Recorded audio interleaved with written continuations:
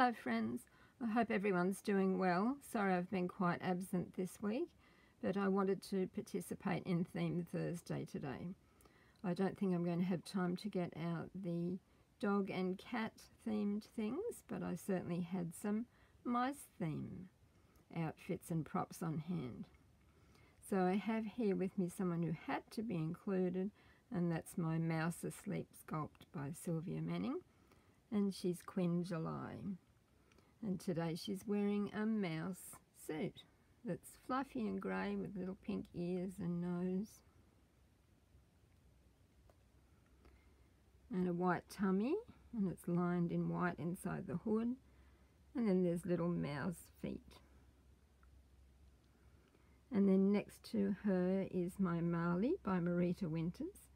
And she has a little crocheted mouse outfit in pink and grey.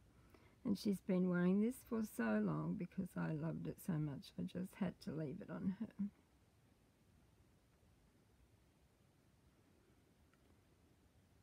And then I've also included some of my mouse toys. So this is a pretty apricot mohair mouse. And that one's from Rhonda Lomax Bears. From Bears and Buddies, I think it's called. And a most recent addition from our Winter Wonderland doll show a few weeks ago, this little mouse from Lovely Bears. And I've had this one the longest. This is Rupert Mouse from Goldilocks Bears. And as I mentioned in, I think, my last video, we went to a book fest, which I probably didn't explain properly, is a big fair of second-hand books. And this was an alphabet book that I found, and I just love the picture of the mice in this one. And it says, M is for mice. Tiny mice with beady eyes. I have to go a bit closer.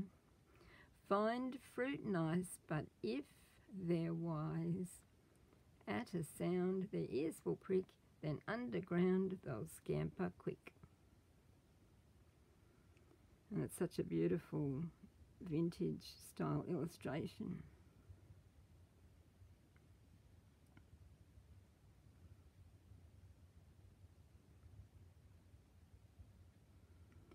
So thanks for watching and listening. I'll try and catch up again soon. Bye for now.